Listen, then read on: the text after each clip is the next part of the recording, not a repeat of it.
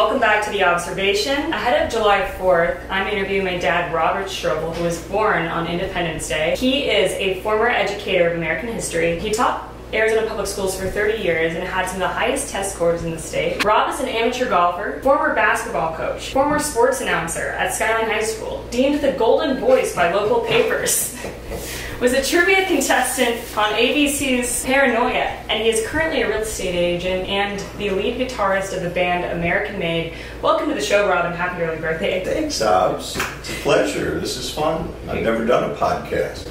Did you like your intro? Yeah. A trip down memory lane there. So, your birthday was always confusing to me as a child because I thought everybody got fireworks on their birthday. And you were bummed that you didn't get any. I didn't get any, no. Only for Dad born on the 4th of July. So, it's a great birthday. Think about it. You have the best, arguably the best birthday in the family, I would say. The Christmas birthday is tough because, you know, it's Christmas and you get gifts. And then you get fireworks, you get cake. It's a good deal.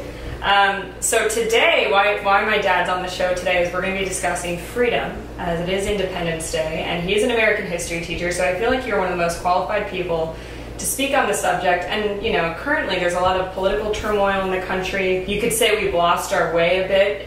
We forget who we are. And I feel like you have such a unique insight into understanding where we came from as a nation. And so my goal is just not to go Joe Biden on your podcast. If that happens, then, you know, just cut it down. Just shut the whole thing down. Sorry about that. Carry on. So we're going to discuss patriotism, freedom, and some untold stories of the Declaration of Independence. Talk about the atmosphere of the room when the signers were signing that day. What was it like? Yeah, and so I haven't taught in 5 years, so a lot of this is off the top of my head. So you taught for 30, you've been retired for 5, it's okay. But the Declaration of Independence, so what a lot of people don't know is that we actually declared our independence on July 2nd. So I think it was John Adams but he actually wrote, I think it was Adams, that generations to come would celebrate the 2nd with fanfare and fireworks and all that. And as it turns out, it was the 4th that we actually, the Congress there in Philadelphia approved the document, the actual document that Jefferson wrote, the Declaration of Independence. And then the signing of it didn't happen until August. So it was like a 3-part deal, but a lot of people don't know that. So the document wasn't signed until August? Yeah, so it was, so the vote for independence, I think it was Richard Henry Lee of Virginia called for it, and they voted, and that was the 2nd. The 4th, Jefferson shows up with the document, says, you know, I've been squirreled away for the last month here in Philadelphia, this is what I came up with. They approved that on the 4th, and that's what we celebrate. And then in August is when they actually, state by state, delegate by delegate, came to the front of the room.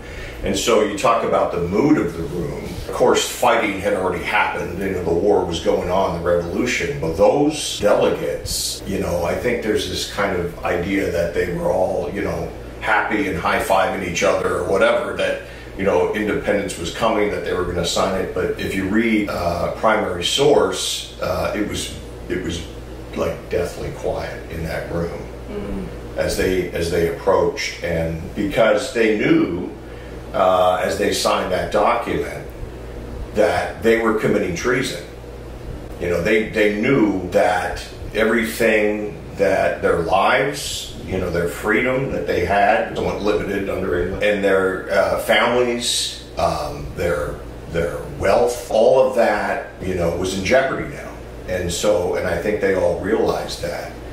And then, of course, you know, a lot of those men who signed the document went through a lot of difficulty during the period of the war. Their families were torn apart. There was one delegate that comes to mind, I don't remember his name, but he was from Virginia, and during the war, towards the end of the war, when Cornwallis was at Yorktown, he had a beautiful home there. Cornwallis actually headquartered there. And this particular delegate told Washington, you know, if you need to lay fire to my home, then do it. And they did.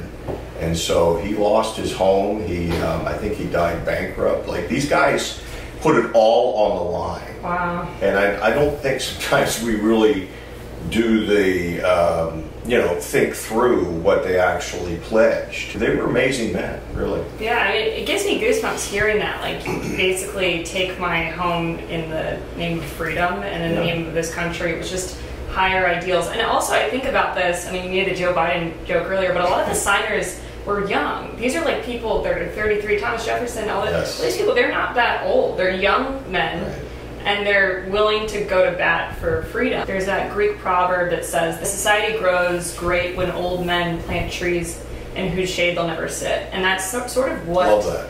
It's so beautiful, but you just they don't know what they did, how great this country has become, even though people argue that this isn't a great country. I believe it is. And all the freedoms that we have here, all because of just the thoughtfulness of, first of all, declaring the independence, and then, of course, later on the Constitution. It's truly amazing. It's a tremendous gift that they gave us, and hopefully, we can continue on. Yeah, and so we were talking earlier, told a story about John Hancock, who was a very successful trader. Do you want to talk a little about that? Yeah, I mean, he was, at the time, I believe, the second wealthiest. Don't ask me who the first was, I just remember he was the second wealthiest.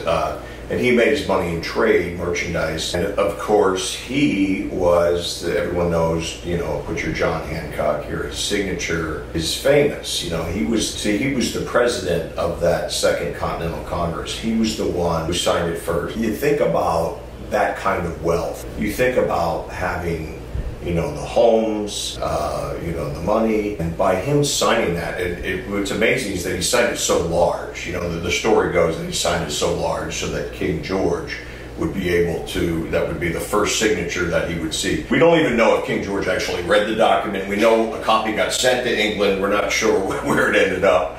The English just called us a bunch of scoundrels, and and that was that. But for him to place his signature there, knowing that what was on the line there, that was in the fact that he was the president of that. It's interesting. There are people, and I don't think the guy gets enough credit. I mean, he gets the signature, and everybody kind of forgets the rest. He does not get enough credit. A lot of people actually, since they actually declared independence of that Congress, and he was the president of that convention, some, not all, but some actually call him our first president. Because we broke away as a United States from England, and since he was the president of that convention, some actually refer to him as our first president. Yeah. It's debatable. Under the Articles of Confederation, there was John Hanson, who was the president of that Congress. There's, you can go back and forth on it, but he did a lot for freedom in this country. I think if we really think about those things that we've attained in this world, and if you're somebody of great wealth, with land and, a large home, would you be willing to risk that for the idea of freedom? How far would you go? You live very comfortably, and you could continue on. I mean, there were loyalists all about. Yeah. For those that wanted to remain loyal to England, he certainly could have done that. But for the ideal of freedom, he pledged it all. It's crazy. He's committing treason, making that choice. You'd say the politicians today, they get into office and they get wealthier when they leave. And so John Hancock was willing to light that all on fire. Bob Menendez, we're in New Jersey, and Yep. There's a lot of people we could list, but most politicians leave office wealthier than they were when they came into office. And so you have, John Hancock signing the Declaration of Independence so largely in a sign of protest, in an act of treason, which is not something you want people to be called. You want to be committing treason within even amongst your community. And it's like just so much risk on so many levels. Right. You don't see that kind of level of bravery even today. People just are so afraid to even voice an opinion, it feels like today. Right. Because they don't want to be canceled online or potentially lose their job. But this man was willing to lose his entire wealth. He put his foot forward big time. Yeah. And I think even amongst the people that were there, being the one to sign that document so large, it wasn't just a small signature. He's like okay, I'm going big or go home. It's like, they made the history books though. I mean, that's how you do it. That's right. You gotta go big or go home. So King George we don't know if he ever saw it. Or was there I believe nobody knows for sure if he actually read the document. I mean, clearly he got the message at some point that we were like, what was sort of that situation? Yeah. Well, the document itself... Was anyone even taking us seriously at all? Was this just throwing a fit constantly? It's interesting, if you read the document, most of the document, I'd say about 75% of it, is all the wrongs of the king in England. I mean, it just goes down. It's a laundry list of all the things that, how you screwed us over. It just goes on and on and on. If you read the document, it's kind of interesting. So I imagine if he was reading it, he'd probably get tired of it. We don't know if he actually read it. The job was done. They were ready and prepared to fight. And I mentioned just one of the delegates, but there were many who had to leave their homes. Some, lived in forests and caves. There was one guy, I think he had several boats that he lost, that he donated. We didn't have a navy. How would we? We relied on England. He donated those. He lost those. I mean, it goes on and on. You can look at all the people and how they sacrificed for what we have today. I think we need to pause and think of that. Freedom is a cherished ideal. And I think sometimes we take it for granted. Easy to think it's just freely given. It's just this, it's a right that we feel like we have as Americans to freedom, but we don't realize all the sacrifice. And you think about like, give me liberty, give me death. These sayings, these things that people echoed into how we became a nation. I guess at some point that's good, right? We don't want people constantly in the streets like screaming for their rights at like give me liberty, give me death. If the country's on that level, then it's probably pretty bad. But at the same time, there's almost entitlement or something that we've lost, and like a loss of appreciation or respect for what people did for us. Almost I miss a little bit of that rebellious spirit because it keeps politicians on their toes a bit, right? What was Jefferson? He said the tree of liberty needs to be refreshed with the blood of patriots. That's a hell of a quote. That went a far. But is everything okay back then? You guys all right? I think he understood, that we can get soft. I think in some ways. I think we're so soft now, though. With that. I mean, I'm certainly not advocating, going out on the streets and rebellion, but I think he was just kind of reminding us that those ideals are important.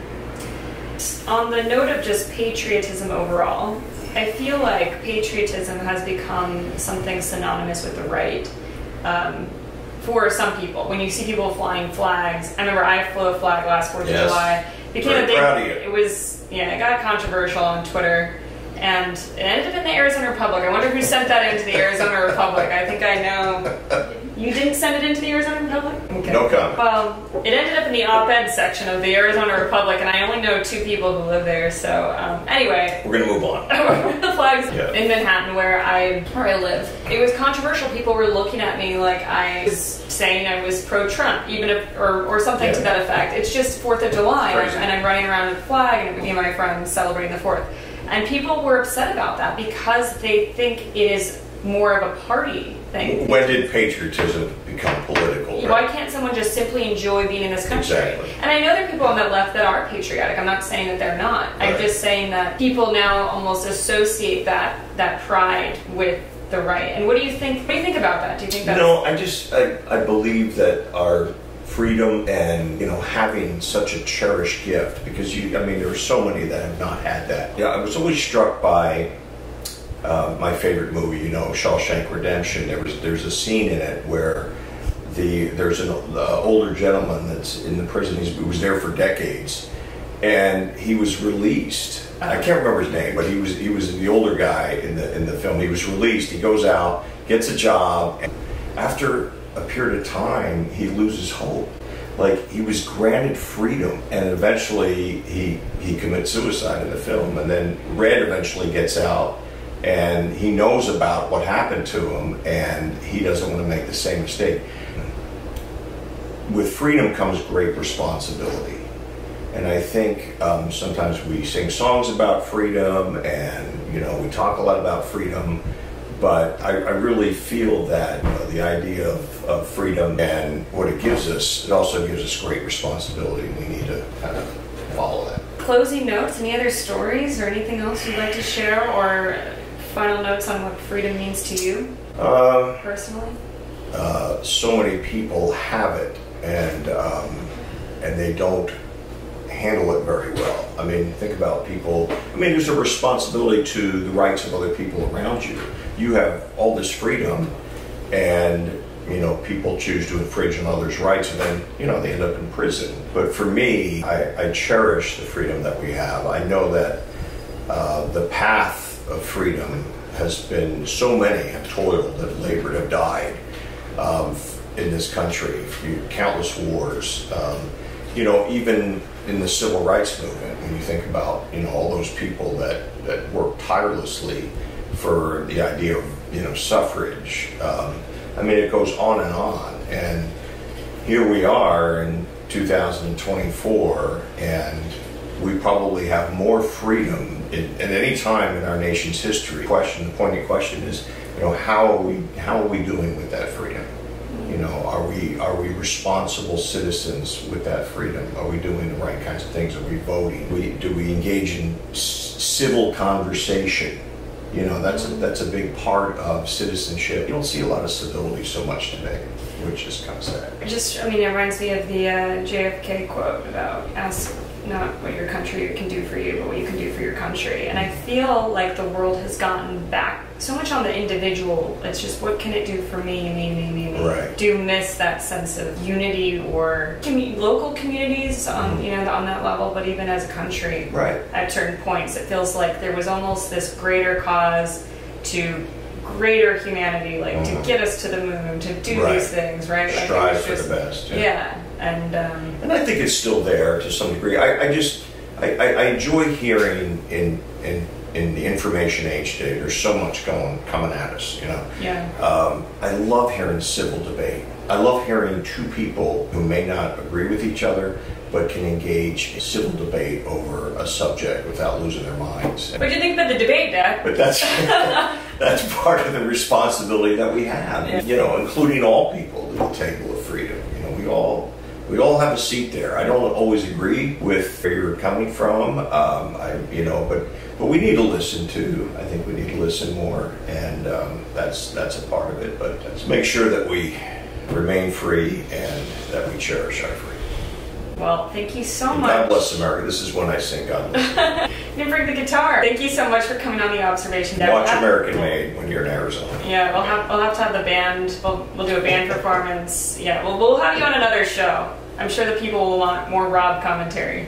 So thank you so much for coming on. Thank you for having me.